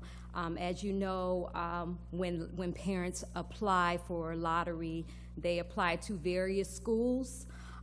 So when we were given the list, you know, there may be one parent or parents that select a certain school, but then they're on other lists. So I think it would just assist with the streamlining of those parents that are truly invested in applying for their students, or what we call scholars, to be into our program, our charter program. So I guess what I'm getting at, all students will still have access. You're not Absolutely. You're not Absolutely. Okay, and I knew that would be the case, and that's why actually I buzzed in to speak in favor of this renewal. And I thank you, Mr. Valentine, for raising that point, because all kids deserve access to high-quality schools, and Imagine Leland is definitely a high-quality school. And I did want to recognize Mr. Sean Toller, who's here, who does a phenomenal job, the principals here, and some of the other team members. I want to thank you for the work that you do every day at Imagine Leland.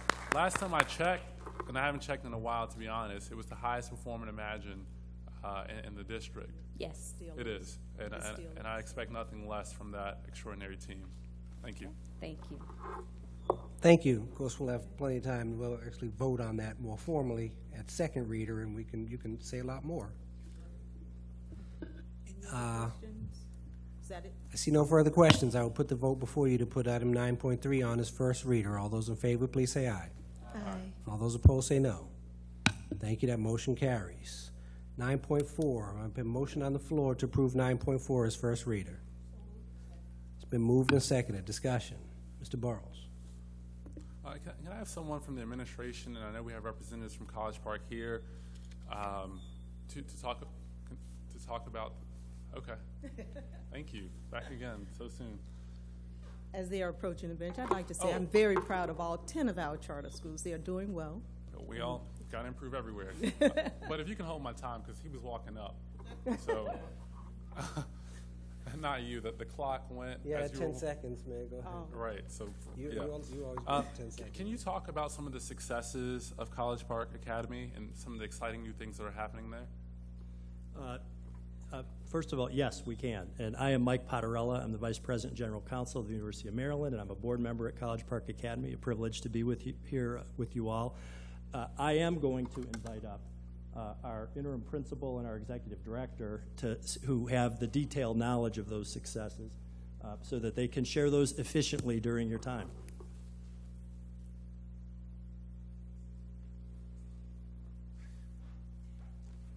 Stephen, you're making me look bad. Good evening. Good evening.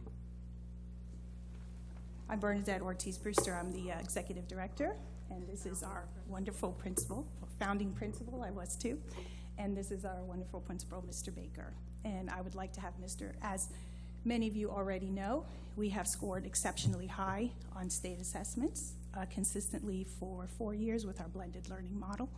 And I would like Mr. Baker to discuss some of our scores in detail.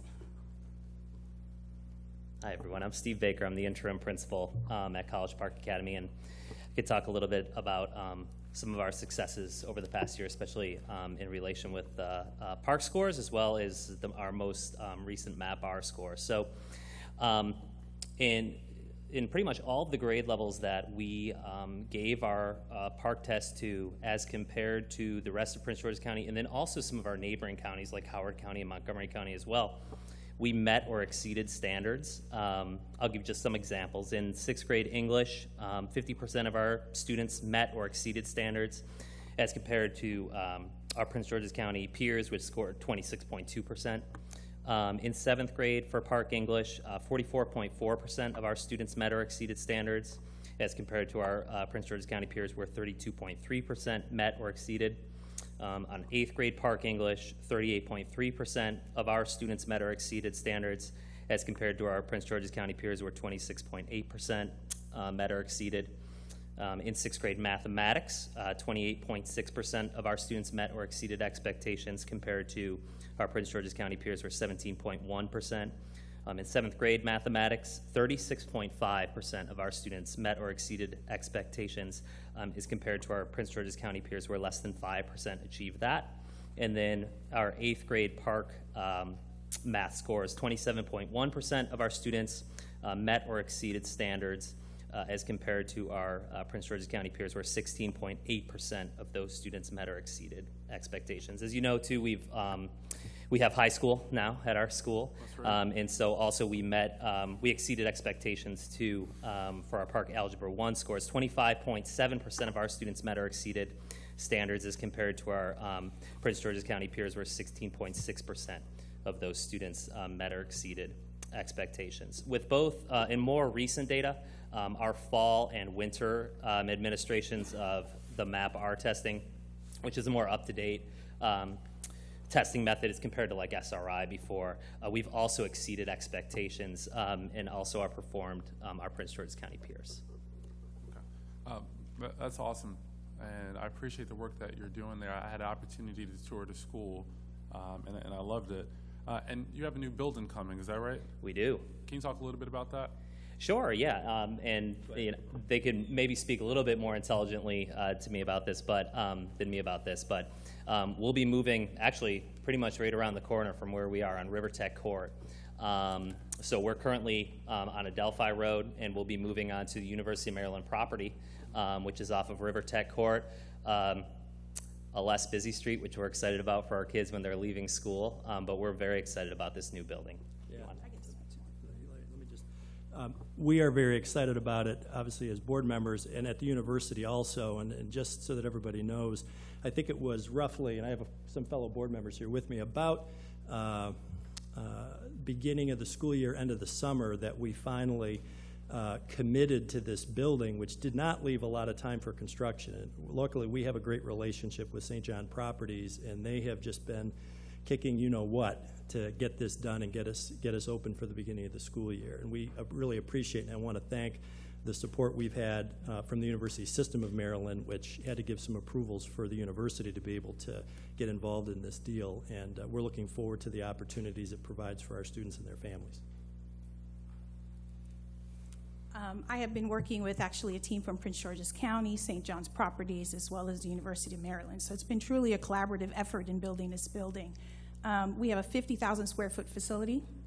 We have 2 state-of-the-art independent learning centers, which is where our students do their virtual work. And then we have typical classrooms, but they'll be state-of-the-art as well. So we're very excited about this. The building is now 80% complete. I was there this morning. We have drywall, so we can actually see the size of the building, the classrooms. We are now working with vendors for furniture. We want to also build in a component for health and wellness.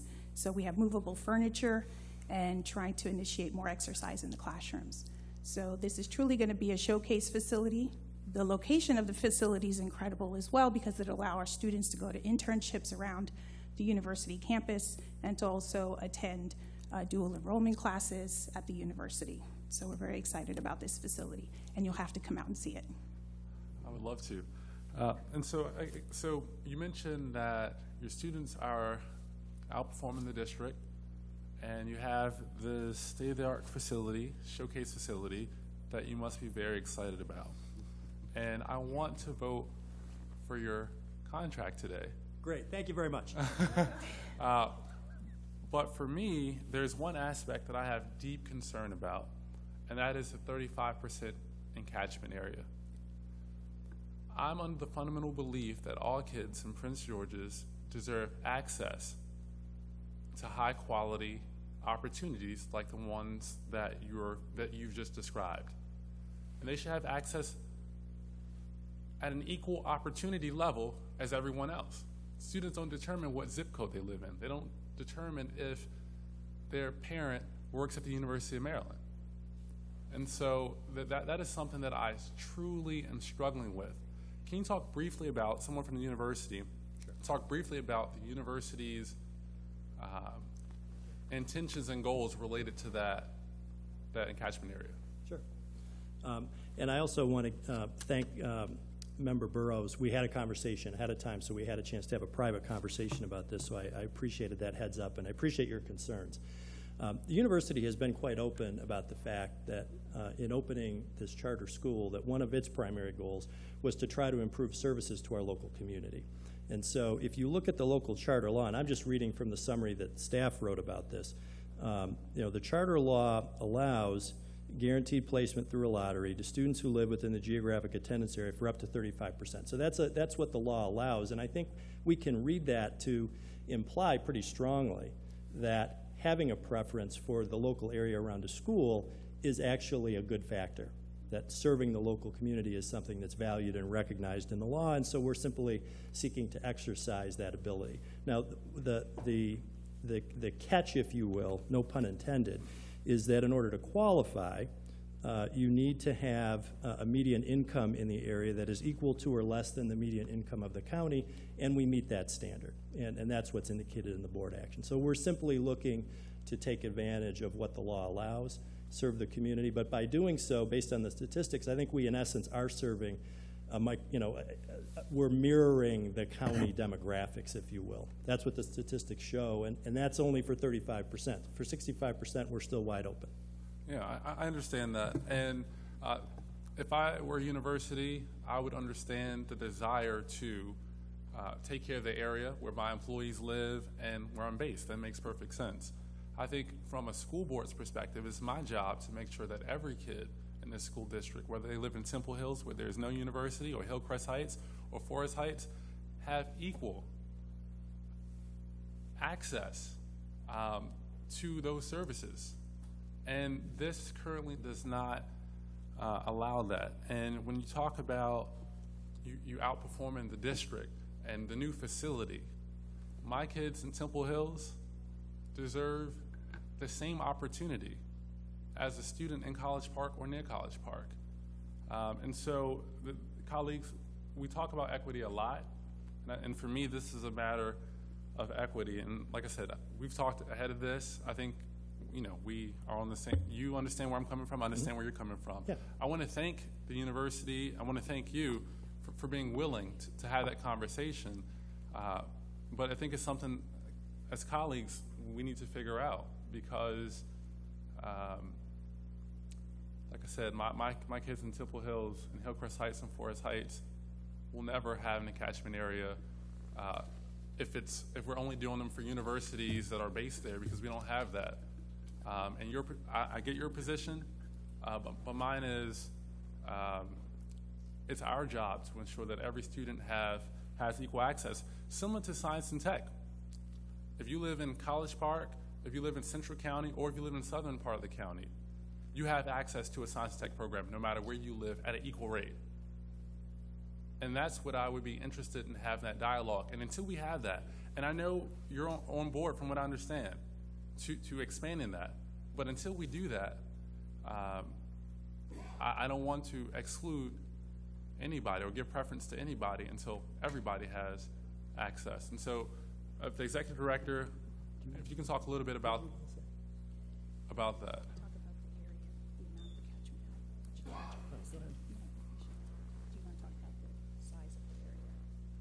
Well, yeah, the only comment I would make, and I respect all your goals. As I mentioned, my dad taught in Detroit his whole career, so trust me, I get equity and I get trying to help as many kids as you can.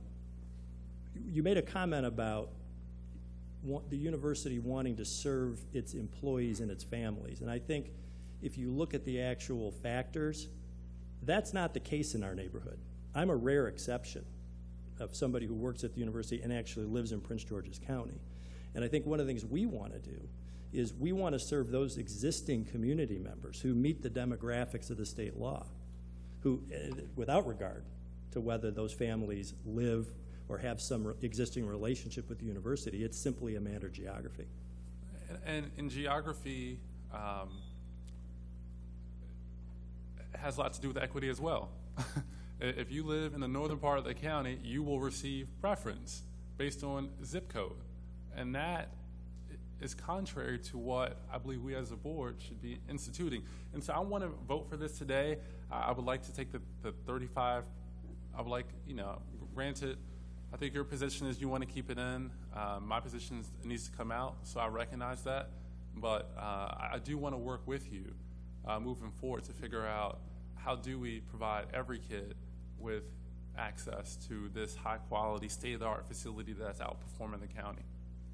Well, and one of the things we have talked about as a board is how do we leverage or scale the success that we're starting to have at CPA. And my only caution, we talked about this privately, is you have to crawl before you walk and you have to walk before you run. And we are still in the process of early stage ramp up. We're still scaling up. We have to add an 11th grade next year and then a 12th grade, and we're going into a new building right now.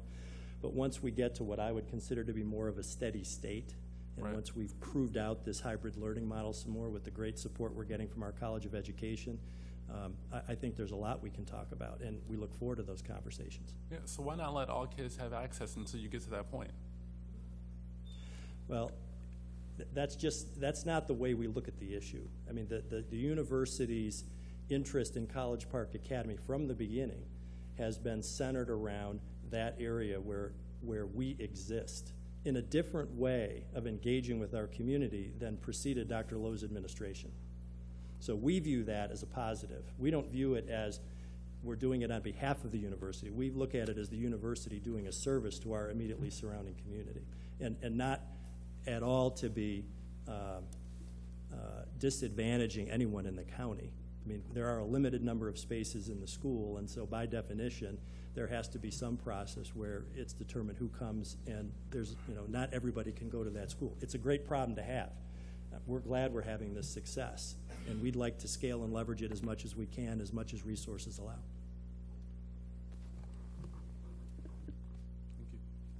Thank you. I have Ahmed, Eubanks, Hernandez, Valentine, and Williams. Before I go on, I'll remind colleagues that today's vote is to vote on first reader, to put it on the agenda for us to vote and or amend and or vote up and down the contract at second reader. We're not voting on College Park Academy's future today. We're voting to put it on the agenda to vote on College Park's future at the next board meeting. And so as we, obviously for first reader, we tend not to discuss, but we not want to leave that open, but I'll leave that to folks to just make sure that that's the context of the discussion that we're having today. So I'll go to Ms. Ahmed. Mr. Baker, Ms. Ortiz, Brewster, it's nice to see you all again. Thank you very much for giving me and a number of our board members a tour of your facility. I think it's amazing. I think the work that you do is amazing. I had a quick question and then some concerns. Do you all know what percentage of the students that are currently at CPA belong to the catchments area defined in the proposal?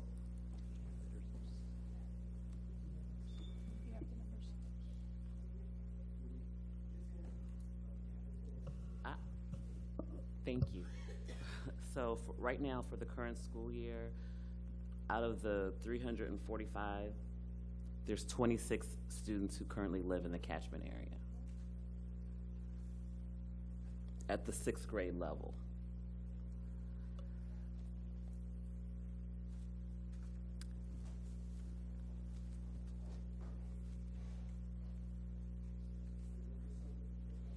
Something else? I am. Okay. Just a second. I'm sorry. I'm sorry. Sure. I think it runs by grade level. I think Right. what she's looking at, she just Yeah, told you I 6th grade, apologize. so it's So a out little of the- different for each grade level. Exactly. So out of the total enrolled students who are in the proposed catchment area right now, it's a total of 77 out of 536, which is 14.4%. And so I have the information. So there's 9 students who were from Berwyn Heights Elementary School, 22 from Cherokee Lane, 15 from Hollywood Elementary, 5 from Paint Branch, 8 from Riverdale, 18 from University Park.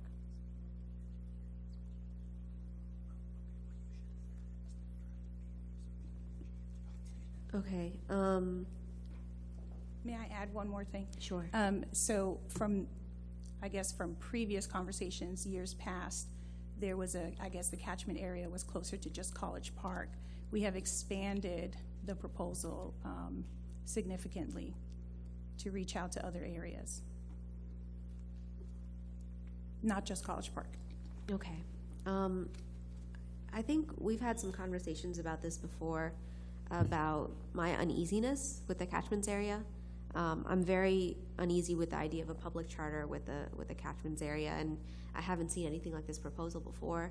I'm not sure that it'll address the overcrowding in the way that's intended, because naturally charters don't provide transportation, so there's this perception of access without true access almost.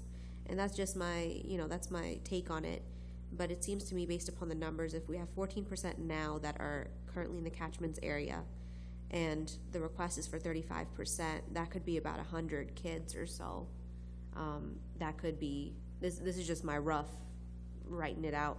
And so when we're talking about relieving overcrowding at a number of those schools, and that number is 100, I don't know if that makes the case for the overcrowding as much as I'd probably like to see it. But I just think, I'm a Tripp alum. I went to University of Maryland College Park. I've been around the College Park community for a long time. I worked as a presenter in a program that went around to do literacy workshops in over a dozen schools around College Park. And so I see what our students face, and I understand that community, but at the same time, I understand Mr. Burrows' point of we're here to represent the needs of all of our students and provide them with the opportunity to get the amazing type of education that you provide. And so it's a real big struggle and a push and pull in my head on this proposal, because I know where it was at, and I know how far it's come, and I still don't know if I can be on board. And that's just a really difficult thing for me. But those are just a couple of my thoughts. Ms. Ahmed, can I clarify one thing you said? So Sure. we currently have a charter school right now that has a catchment area, and that's Imagine Andrews, which is on the military base. And under state law, they're allowed a 65% set aside for military students. So it's a pretty big set aside. And so Imagine Andrews right now has 65% of the students are students who are on base, and 35% of the students are 35% of the seats are reserved for students who don't live on base. And that's something that is provided for in state law, just as this allows charter schools to have a set aside for 35% under state law. All right, thank you. That's all. Thank you. I'll just say quickly again, I kind of made a point about the fact that I look forward to a significantly more robust discussion about this when it comes before us on second reader, and just because we've had so much discussion about it, hint the fact that our job as a board is to provide equitable learning opportunities for students across our district. Equitable doesn't always mean identical. The fact is, it is true that we have 3 science and tech programs, but no one from District 8 can go to Roosevelt. Ain't gonna happen. We have dozens of career academies. Those are all geographically determined. Which career academy you can go to determines where you live. We have dozens of specialty programs that are geographically limited. We have 204 schools, and about 200 of them have catchment areas, right? And so the question is, and it's got nothing to do with College Park Academy, it's got to do with this board. Are we providing equitable learning opportunities across this district? And our failure to do so has more to do with us than not to do with, it's not College Park's responsibility to provide equitable learning opportunities throughout the district. It's our opportunity. Now, I will say I've been a strong advocate for expanding the model. We have very creative ways in which we've talked about doing that. It doesn't necessarily mean replicating the model exactly as it is, but it could mean putting elements of College Park Academy's model into existing middle schools, finding ways to really do that, and we've had some great conversations about that so that we provide that equitable opportunity. And so when we really talk about this more at the next meeting, I'll talk a lot more about that. I'll stop there. And well, I don't know, but I will ask you to just speak briefly about all of the different discussions that we've had about the different ideas around how we might expand some of the learning that we're getting from College Park and some of the innovation that we're getting from College Park to give that learning and innovation to students throughout the county. So one of the things that we started last summer was opening up our summer program, which is 100% virtual. So that's the beauty of this program, is that any student in Prince George's County can take one of our classes virtually, starting this past summer. So that's one of the opportunities that we're very excited about, and we had students do that. And so we have actually advertised on the Prince George's County summer website as well. So that's one way that children can get a taste of what it's like to take a class at CPA. We've discussed professional development. We have an ongoing conversation now with the College of Education. But we also recognize that we have some work to do internally. So we are discussing that internally to train our teachers to become trainers. And so how do we expand that into Prince George's County Public School System? There are many ideas that we have, another being, can we train principals in this model so that they can make the decision whether they should have this or a component of it in their school, which can be easily implemented with just some consultation. So we have plenty of those conversations going on now. I understand the hesitance in committing to some of these things because we realize, and I as the founding principal, realize how difficult this model is to implement if not done properly.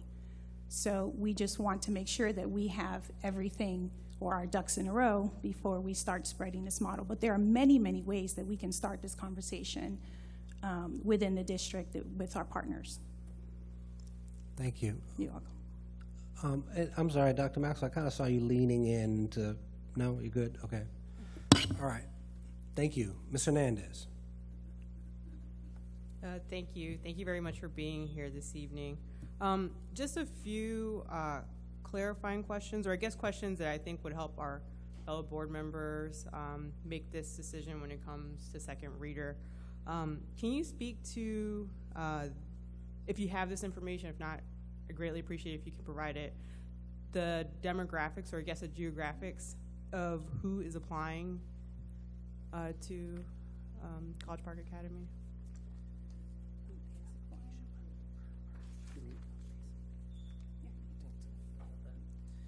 So one thing that we can do is we can go back and we can see who is applying through the lottery. That's something that we can get for the next board meeting. I will talk a little bit about our current demographics to help you get an understanding of that. 5% of our students are students that have medical disabilities, so they'd be under a 504 plan. We have 6% of our students that have IEPs in special education. 36% of our students are on free and reduced lunch. 5% of our students are of Asian descent, 14.5% Latino, 10% white, 65% African American, and then 5.5% two or more races. But we will get the information about our lottery and who's applying geographically to our lottery. Thank you. And can you, or can someone speak to, I guess, the investment or the type of investment that the University of Maryland has made to this school? I think the biggest investment, those of us who are both administrators and on the board, are making is sweat equity. Sure. So I leave it to others to value the value of that. Some days people think it's not very much, and other days, hopefully, they think it's worth something. We have, I think, really used our credit to help get this new facility built and to put the school in a position of being able to occupy it with the support from the University System of Maryland. And we are foregoing some financial upsides that would otherwise have accrued to the university in a similar real estate transaction because of our interest in seeing this school succeed. I think one other point I would make. What did he say? If we were a landlord, if we were a landlord for some unrelated party, you know, we have an interest in this real estate. You could have got a lot more money. You could have got a lot more value for the land. This could be a real estate deal, right? Okay, and we've looked away from that side of it. So I think they're saying they've invested tens of millions of dollars in the actual building of the school, but they've also prevented themselves from making tens of millions of dollars by selling it to someone else or having it developed in a different way. So they have a substantial financial investment in the school. Sometimes lawyers need their lawyers and agents too. I'm also reminded by my counsel friend to make sure to give note to the fact that our president, Wallace Lowe, is the chairman of the CPA board, and the dean of our College of Education, Donna Weisman, is also a board member. So the sweat equity is at the highest levels of the university, is supporting this operation.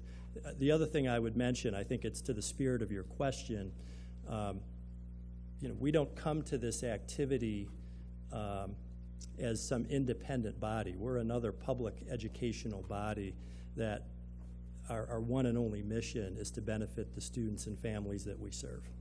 And so the money that we get from you as a county is all going into education. We're all volunteer board members. We have no financial interest. So when we fill out our conflict of interest form, Shauna, yes, we fill those out for you. We say we have no personal financial stake in this. Thank you. And just one more point, and I'm looking forward to when this comes up on second reader. My schools, and I know the overcrowding came up, are heavily overcrowded. This isn't the solution to our overcrowding issues in the northern part of the county, or northwestern part of the county, but anything would help. We are bursting at the seams. So while I can understand that this is probably not going to alleviate what overcrowding issues we have, I know I can speak to Hyattsville Middle and to some part Buck Lodge, but certainly appreciate what the catchment area affords the students in the northwestern part of the county. So thank you. Thank you. Thank you. Ms. Williams. Thank you for all the information that, and it's 9 o'clock. Thank you for all the information that you provided, and I appreciate the tour. Just seeing it firsthand was very helpful to understand the success that you're having over there. And to hear the numbers today compared to our general population, it opens my eyes to the possibilities. And I look forward to having a conversation about the other opportunities where we can share some of your success. The one thing that I'm really interested in is if you can talk about the criteria. You mentioned that the 35% that you're asking for in your catchment area, there were some criteria to the people that you're interested in accepting into your school system. You mentioned demographics, economic hardships, and things like that. Can you explain that a little further? What would be the requirement? Sure. I'm going to respond to that question. Okay. So the charter school law was amended a couple of years ago, and the law basically says that a public charter school may propose a geographic attendance area with a median income that is equal to or less than the median income of the county for the public charter school. So in this case, the household median income based on our 2011-2015 information was $74,260. So that was the median income in the county. And the median income in the catchment area is $59,000. So it's less than. So you're saying that they could not select an area that included households that made over that 50-some-odd%. So we're not saying that you're looking at, let's say, a gated part of Woodmore. You're looking at areas where there are people living below a certain income level in the county. Absolutely. And that's required by law. Okay. So this 35% or this geographical area that you're talking about, it is specifically trying to catch students that are of a certain income bracket or certain academic achievement or something like that in that case. Well, here's the way I would say it, subject to Shauna correcting me.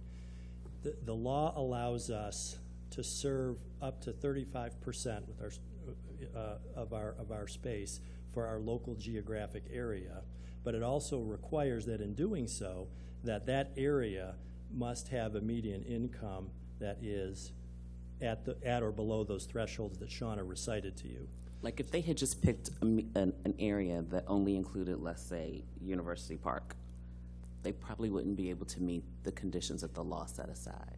So they've substantially expanded the geographic boundaries to include a larger section of people so that they can meet the exactly. So that just, I've had this conversation about boundaries in my district, and I understand the need to try to reach those people that are close by, and if the law requires you to be below a certain income level, and your initial catchment area did not allow you to meet, where you were trying to go with this 35, 20, whatever the percentage was, so you enlarged it. So you're able to catch a larger group of people that meet that criteria that's closer to your school where you're located. So what I'm saying is you have enlarged the area to catch more people that meet that criteria, serving the community that can come to your school easier. The 65% that is open to the other parts of Prince George's County, how would they be transported to your school? Are we talking personal transportation? Do you provide buses with your in your charter school? How are other people, let's say in the southern part of the county, getting to your location in College Park? So currently we have a large yellow bus that comes every morning from the south side. So our parents are paying private charter buses for these students to come to the school. That's true of all of our charters. None of them provide transportation. Yeah. Through. So we have several students coming from that area. However, the parents are paying. Just like in any other area where parents want transportation, we do not pay for transportation. So thank you. You're welcome. Thank you. Mr. Murray. I just wanted to ask, because it wasn't really included in the documents, but what does that actual geographic area consist of? I mean, I assume it is a lot of College Park, but what are the other areas that are drawn into that catchment area? I can forward you a map. Yeah. That'd be great. Okay. Yeah, And I think I'm other just board gonna- members might want that as yeah, well. It's going to be on, when all of the documents for second reader get uploaded, that map will be on there as well, but let's make sure that all the board members get it even before that.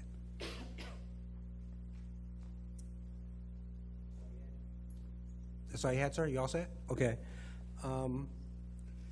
So my colleague Loopy Grady is home with strep throat and listening intently to this, and sent me a note, so I'm going to ask her a question, which is similar to what Ms. Williams asked. Given those transportation issues, how many students from the South are applying to the school?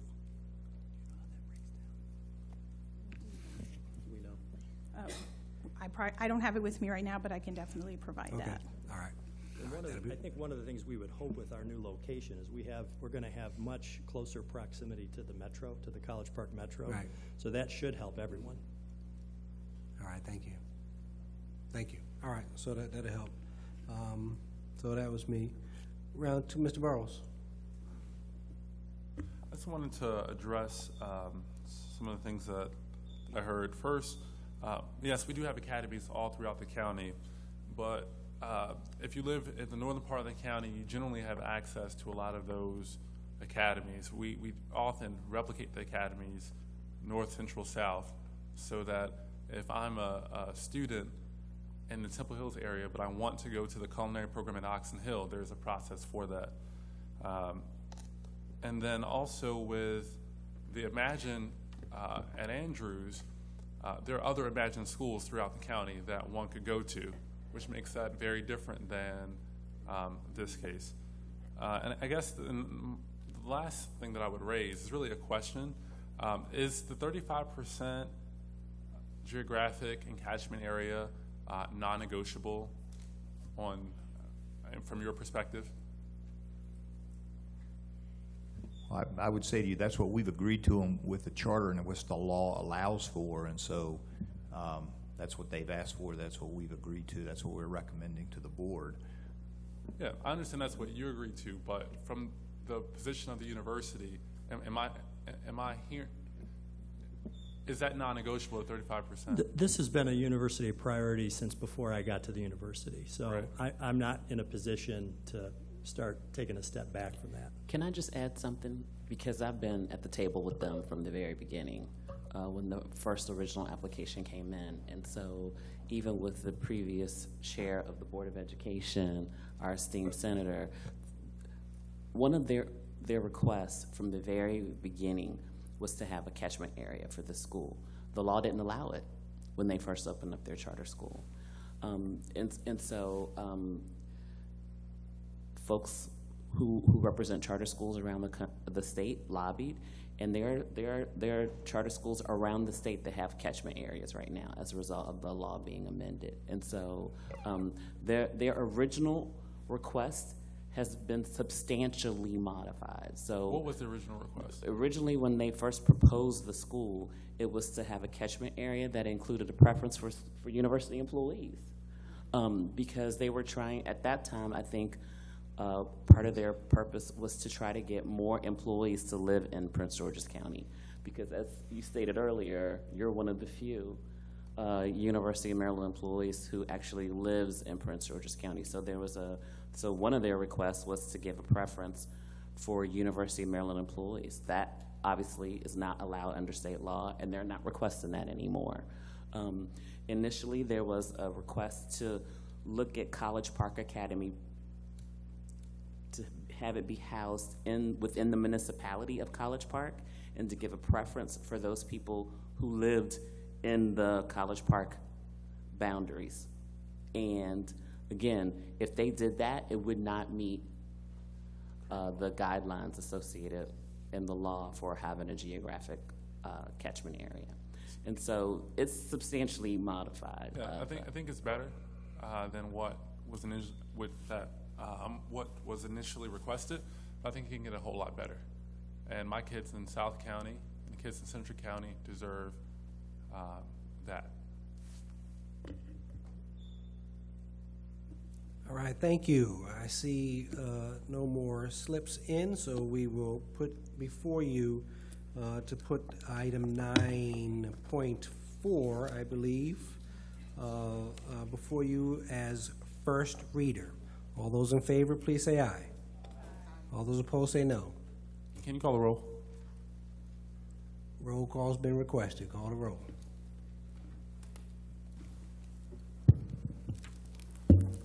On the motion, Ms. Ahmed, to accept 9.4 As first reader. as first reader. Because I'm on the fence, I'm abstaining. I'll abstain from this. Mr. Blocker, I am also on the fence as well, so I'm going to abstain. Ms. Boston, Mr. Burrows, No. Ms. Hernandez, Definitely yes. Mr. Murray, Abstain. Mr. Valentine, Mr. Wallace, Aye. Ms. Williams, Yes. Dr. Eubanks. Yes.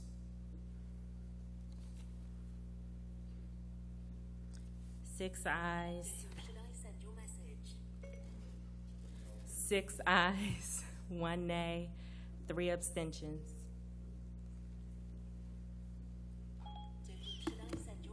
So, that your phone cannot vote on this. We obviously given that we have a number of folks absent, and this is a recommendation for the from the CEO, we did not get the 7-vote majority, but we got more than the 1/3 for the CEO's recommendation. So what's the ruling on this, Mr. Lucci? So the motion was to approve, and it failed. It came short of a majority of the board. So it remains a first reader on the board's next agenda until it's approved to become a second reader. All right. Well, so we come back to this as first reader at the next meeting. Correct. That is unappetizing ruling, but it is what it is. I'll accept it. I don't know any different. So we'll be back at first reader, and maybe we'll have a full board at that point to be able to see when and how we can move this forward. So that motion does not carry. We'll move it forward to the next meeting. And so I will move on to